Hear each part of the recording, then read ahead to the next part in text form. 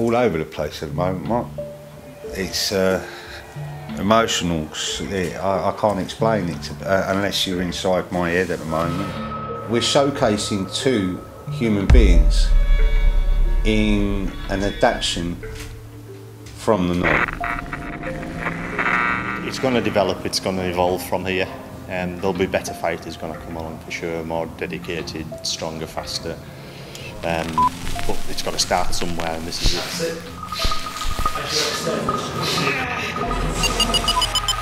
This is something completely different. Something completely different, Dave. Something very courageous, something people haven't seen before. It's boxing in wheelchairs. There's a lot of answers that could come from it at all angles, you know, and you're going to have the doubters, you're going to have the haters, you're going to have the people who are sheep, who are going backwards and forwards like rats on a ship.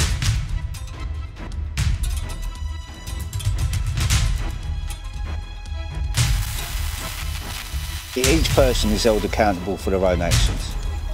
And you can't expect, I mean, most of these guys that get in the ring and that are able-bodied or play professional sport, any professional sport, it's down to that person. I was always in constant pain, 24 hours a day. I couldn't work because the pain was so bad.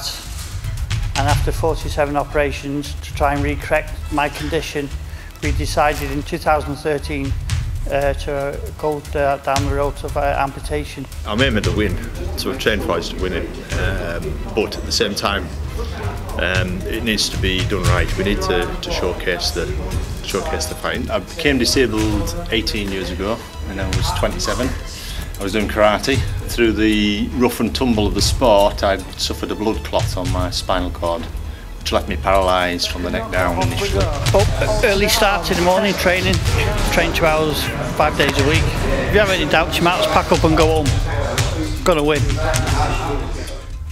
Communication is key to everything we do, and I think a lot of people don't communicate rightly.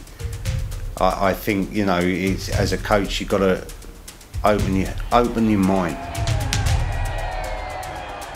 People come up with ideas all the time, and ideas are just ideas until you actually make it happen. Tonight, I think we're making history. It's the first time wheelchairs have been into a cage, so that's what I want to do, make history. You threw more shots in 6 minutes than they throw in a 15-minute fight. I've never seen a fight that was non-stop. It was unbelievable, boys, and I take my hat off to you, honestly. We look at it, if a man fits the criteria, then you should become professional. And if we can challenge that, I'm going to do it, mate. You want to earn your credit as a fighter, you have to fight everybody. Don't f***ing run from this, man. Don't run from Phil. Come out and push your challenges. And that's all I've got to say on the matter.